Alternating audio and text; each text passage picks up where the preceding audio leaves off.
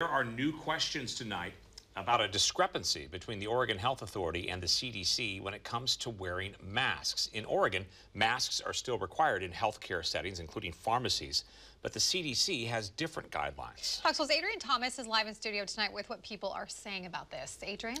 Well, Pete, Stephanie, updated guidance from the CDC late last month says if COVID-19 transmission levels are not considered high in a county, then healthcare facilities can make masks optional. But the Oregon Health Authority says mask requirements remain in place at hospitals, doctors and dentists' offices, urgent cares, or pharmacies regardless. Health professionals we spoke with today are generally supportive given the approaching flu season.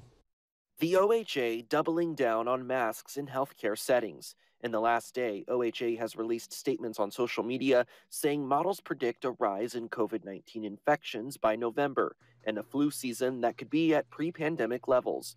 Jennifer Irby, owner of Beaverton Pharmacy, supports the move. We still observe it because we are in close proximity with patients by helping them with home medical care. Irby says this doesn't come without challenges, especially when announcements from the CDC are typically what the general public looks at first. While people do hear the CDC recommendations, many times they do not understand that we're OHA.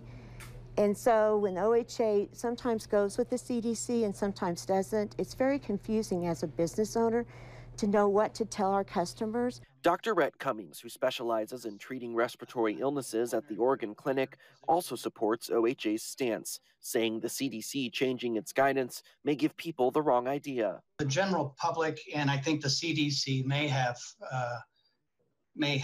miscommunicated or dropped the ball on the details of the communication. When we're talking about community levels, it's not the same as community transmission. The CDC's website says community transmission is substantial or high in most counties across the country, even though overall community levels of COVID-19 in states like Oregon have been declining. Dr. Cummings adds it's important to understand this, and any steps that can be taken to prevent hospitals from being stretched thin this winter is critical. Staffing levels are extraordinarily low. All of the hospitals and systems across the country are at high strain. When you add flu on top of COVID, there's a prediction that we're going to have another surge. Now, the OHA did say in a recent social media post that the agency is considering potential changes to the current healthcare setting masking requirement, but no timeline was given on when those changes might come. Live in studio, Adrian Thomas, Fox 12 Oregon.